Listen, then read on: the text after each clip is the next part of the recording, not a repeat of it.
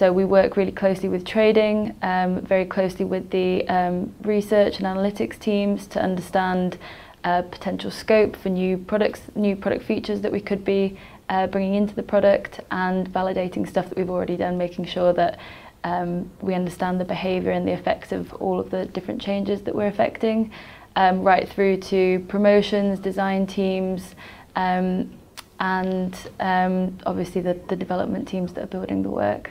As a product manager, I'm working with the development team, and we're very much focused on that customer journey. Obviously, the products have to be stable, but we're very much customer focused. What can we do to make those customers really enjoy what they're engaging with on a weekend?